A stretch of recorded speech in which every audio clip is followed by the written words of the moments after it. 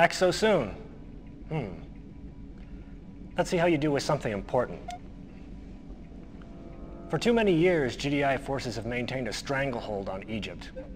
It's fallen upon us to liberate these citizens crying out for a better way of life. Kane wants to establish a base here to eliminate the smothering presence of GDI. It's too risky to move our heavy forces in, so we want you to sneak in with a few expendable troops and set up a forward attack post. By the way, there's more than enough Tiberium for you to harvest. That should easily pay your expenses.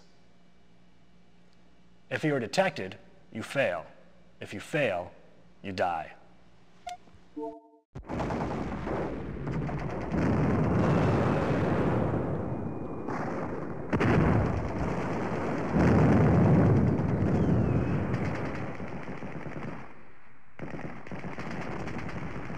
What is up, everyone? Here we go.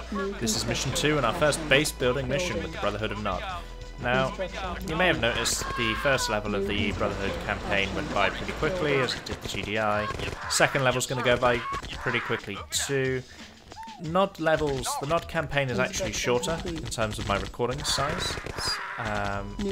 It is harder, but it's easier to cheese.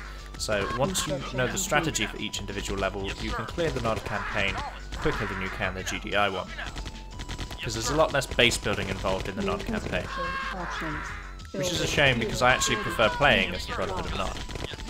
Anyway, the starting units it gives you is more than enough to put a threat onto the main GDI base. And you can very quickly remove the construction yard from play. The Humvee that I got placed on the cliffside, you may have seen he was shooting the confused AI units. A little bit of microing here could have kept all of these Nod buggies alive, but at this point all I need to do is just train more infantry. GDI are going to continue pumping out as many infantry as you allow them to, especially now they don't have their construction yards.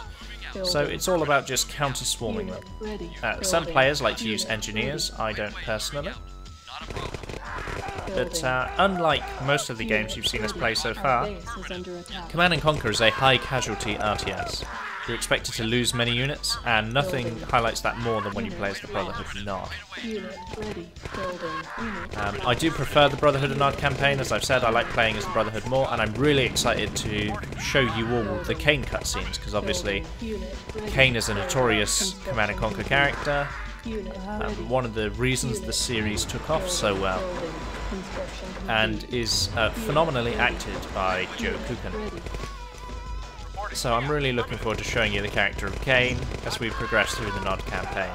You've seen him a little bit as part of the GDI campaign, and it's worth remembering that because he actually appears in a similar cutscene